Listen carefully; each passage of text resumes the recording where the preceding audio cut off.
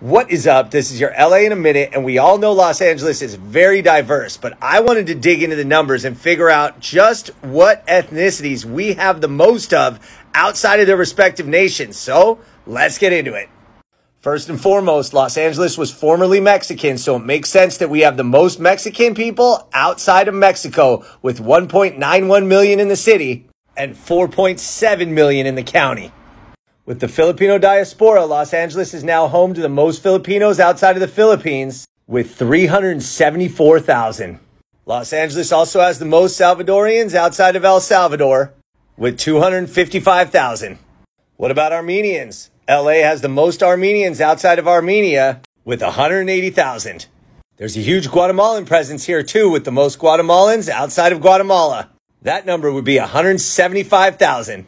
With our deep history of the Tongvan and Gabrieleño people, Los Angeles also is the home to the largest population of Native Americans technically classified as urban Indians in the United States. There are more than 153,000 people in Los Angeles of indigenous descent.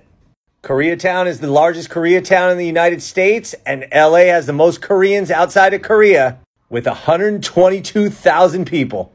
LA is home to the only Thai town in the United States, and the largest population of Thai people outside of Thailand, with 99,000. Now, along with Orange County, the area includes 184,000 Vietnamese people, which is the largest number outside of Vietnam. Here's one that kind of surprised me. Los Angeles has the largest population of Australians outside of Australia, with 44,000. The population of Cambodians in Los Angeles is the largest of anywhere outside of Cambodia, with 39,000.